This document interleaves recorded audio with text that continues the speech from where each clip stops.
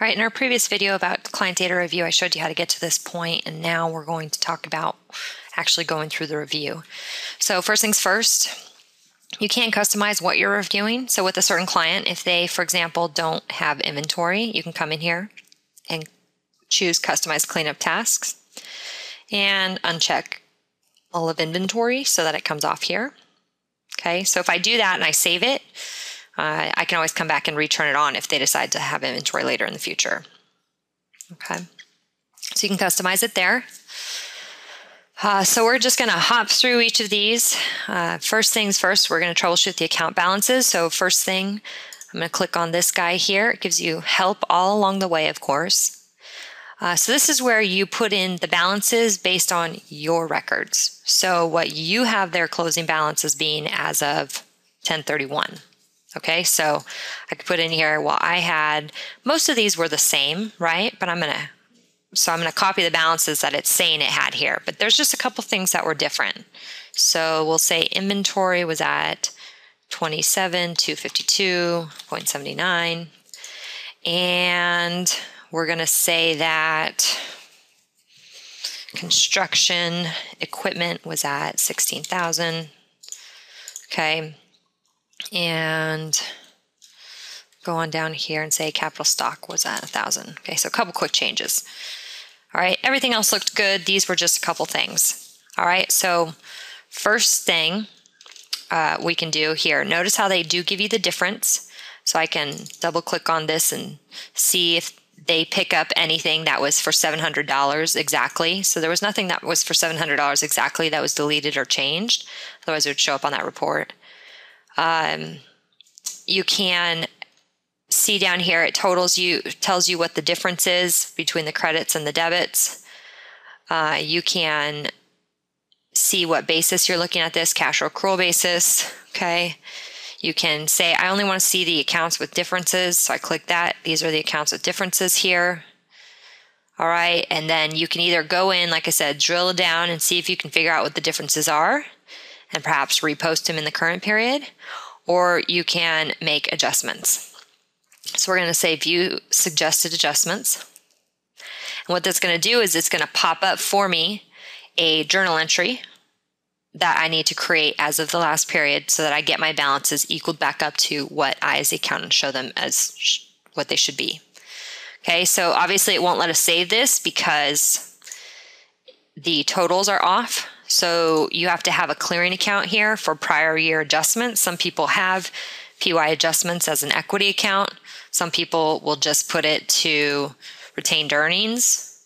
Others will put it to an expense account. So it's up to your accountant to tell you where these prior year adjustments that have changed should go.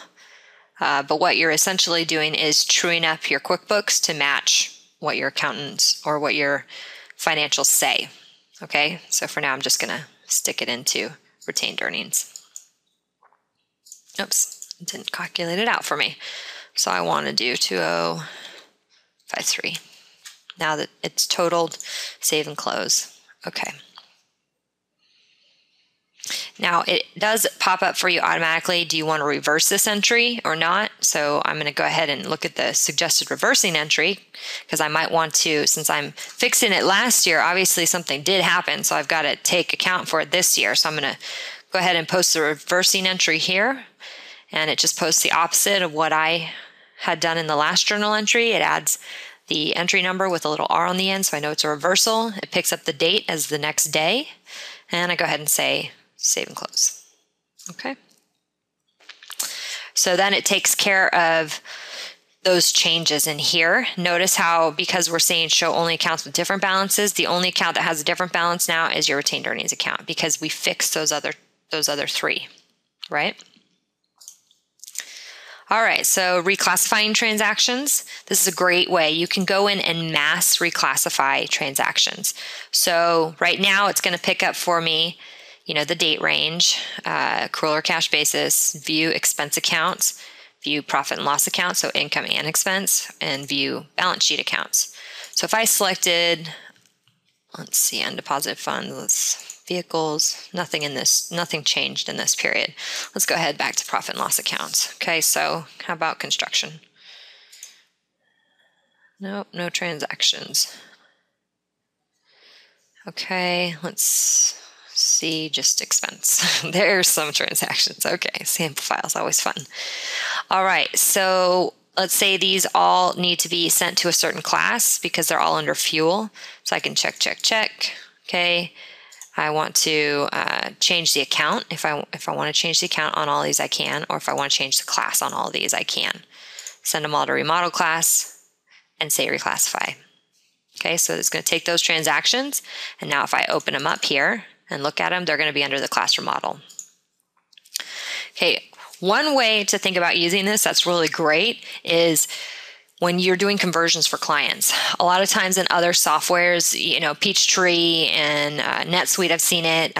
What people do is they'll do fuel and they'll do a sub account, fuel New Jersey, fuel New York, fuel Maine, fuel Chicago, you know, Chicago, Illinois.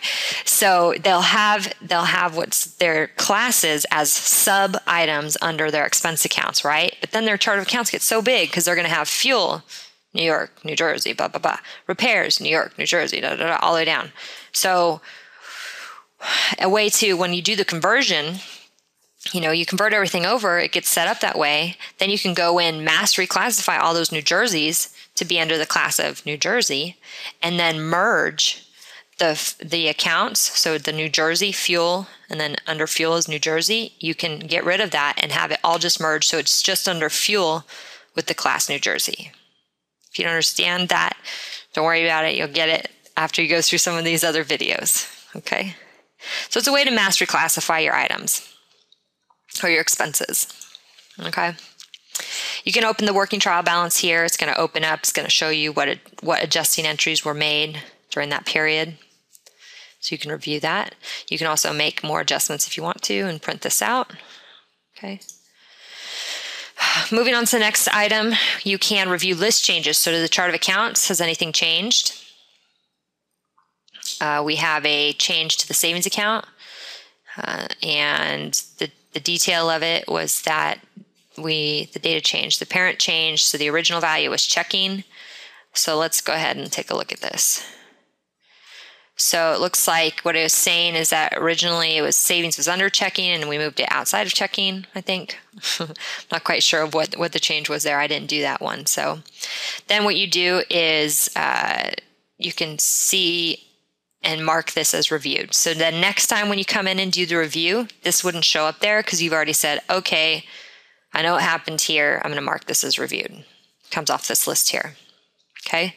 Notice you can do that for items, fixed asset items, payroll items, but we'll get there. All right. So chart of accounts we did, items, same thing here.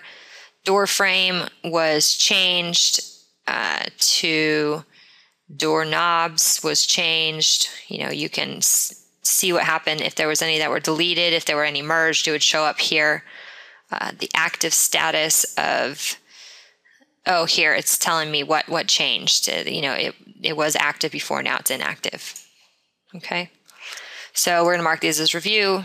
Again, I can go back in here and continue down, or I can go to fixed asset items, payroll items, and review all of those changes. All right. So once those are all marked as changed or reviewed, you can keep notes in here if you want to. So if I add a note, reviewed, don't forget to ask Jane why this is inactive. This savings account is inactive. Save, because it could be an accident, right? So you keep notes in here. Those notes will stay in here for next time. All right, so then you also can have the status. So if you start something and you're not able to finish it in that day or those couple of hours when you're scheduled to work on the close, you can say it's in progress or it's completed. So we're going to mark this as completed. Okay. Other things you can do is you can review the item setup here. So you can see all your service items, all active service items. All right, and you can see all inactive service items if you want to. You can quickly update this list. So I'm going to say let's say all service items for this. We have a big list. Okay, so I can right click and I can copy this down. I can do a duplicate row. So if I needed to add something more, I can clear the column if I wanted to clear the column out. So you can do a whole bunch of different things to mass change it. It's similar to what we're used to doing in the edit in Excel. Okay. All right, so we can go through and review the items. You can review the customers, any changes in the customer list that you need to make. You can go through. It just kind of helps you schedule that out, and also the vendors. Moving down into accounts receivable, you can fix unapplied customer payments and credits. This is a great one to do. So if I click on this here, it's telling me that, for example, this guy has a payment and also has a invoice that these two aren't applied to each other, but they're the same amount, and I can apply them. I come in here, apply, and save it, and those will be marked as paid. All right, I'm going to go ahead and choose, let's see here. Let's see vendors. And it tells me some vendors here. So for example, I have a bill in here and I have some checks, and I want to see if any of these are applied to each other. So sometimes you might have a bill and you just accidentally cut the check. You didn't apply it to the bill or do a bill payment. And if you need to apply those two to each other, this is the way to do it. So let's go through, see if there's any in here that we know stand out. No.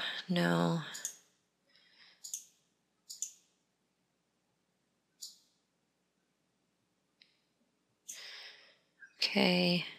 All right, let's just say, for example, this bill was actually supposed to be applied, or this check, I'm sorry, was actually supposed to be applied to this bill. So we're going to check mark that guy off, check mark this guy off, and say apply. Okay, so now it's going to take the amount available. It's going to drop down to $62.50 instead of $7,500, and this bill will go away. So it won't be sitting in your accounts payable anymore if I say save. Okay, so it's just a way to mass apply things. I mean, you do have to go through each individual vendor or each individual customer that have open balances, but it's a way to fix those quickly. Clear up the undeposited funds account. If you have a deposit that you made and it's put to a customer, so see here it's received from Christy, but we put it straight to income. And you also have a customer payment in here. So if you made a customer payment, but it's not applied to any invoices, this is a way to go in, take the payment, and apply it to the deposit. Okay, so it gets rid of those two. It should have gone into undeposited funds and then made a deposit from undeposited funds, but we skipped that step on accident, and this is how you fix it. So we say save. Okay. All right, review your AR aging summary report. That's something you should do every period anyway. Write off your invoices. This is a way to, let's say, all invoices that are late as of 11/1/2015, because this is a demo file. Okay, so these are all the aging invoices. I can say any balance less than $5,000. It's a lot to write off, but let's just pretend. Charges, invoices, finance charges, so you can write off just different things. I can select these guys, choose my write-off account, choose which class it's going to go under, choose the date, preview, and write these off. Okay, so that'll get those invoices quickly put off to bad debt. All right. Thing to think about there is if you truly need to write them off, you might not want to do it that way if you do track sales tax. That's in another video. Going further down, fix unapplied vendor credits, same as what we showed before with the customer payments. Evaluate and correct 1099 mapping, so looking at 1099 mapping, review unpaid bills report, again, AP aging summary. Okay, fix incorrectly recorded sales tax. So if you wrote a check to sales tax liability and you didn't go through vendor's sales tax, pay sales tax, then you can fix that. Adjust sales tax payable, manage sales tax, pay sales tax. So all these are pretty self-explanatory for the accountants there. Inventory. This is a big one. Compare balance sheet and inventory valuation. Right now they add up. This is a sample file. But one of the things to look at is when you have an inventory valuation summary, that report doesn't pick up your inactive items. Okay, so that's one reason that there might be a difference. Also, if you have inventory that is going to a balance sheet item, it's not going to show up on these reports, so there's going to be a difference there. And then, of course, there's some adjustments if your inventory's gone negative. There's some weird, wacky things with inventory that we've talked about in other videos. But this is a way to quickly review. Those two reports are the ones that you want to tie out. You want your inventory evaluation summary to tie out to what it says your inventory is on your balance sheet. Okay, troubleshooting inventory problems. It'll come in here so you can see, you can mass adjust these. Do they have a negative quantity? I can come in here and see all of the ones that have a negative quantity. Okay. And there's none with a negative quantity right now. So you can come in here, choose these guys.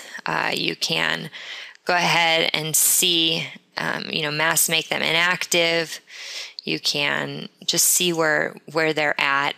It's a good way to review your inventory items, make sure nothing's going negative, and mass inactivate things. Okay.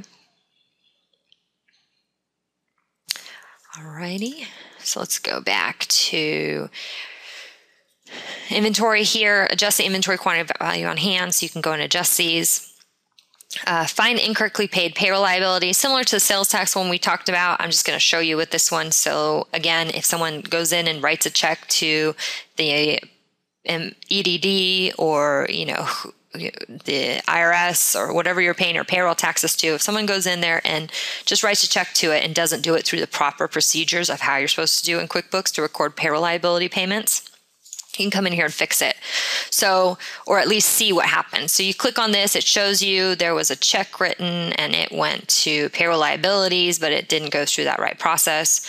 So you need to go in and go to your employee center and payroll and adjust payroll liabilities. Okay, because you actually made that payment. So we got to get these adjusted down based on what you already paid. Okay. Review payroll liabilities, review employee default settings, and enter after the fact payroll if you need to. Reconcile your different accounts, review missing checks, set closing date and password, review QuickBooks preferences. All of those things we go over in different videos. And if you're the accountant, you probably know what those things mean already. Okay, so that's a quick tour of going through the client data review. It's a really great feature. Again, it's a great way to keep track of where you're at and doing a review. It's a great way to let your client and or other staff that's working on this account know where you finished off. If you have several people working on one account, cleaning it up, it's a great way to communicate without having to actually fill someone in on where we're at with the review. It's a neat little feature that QuickBooks offers.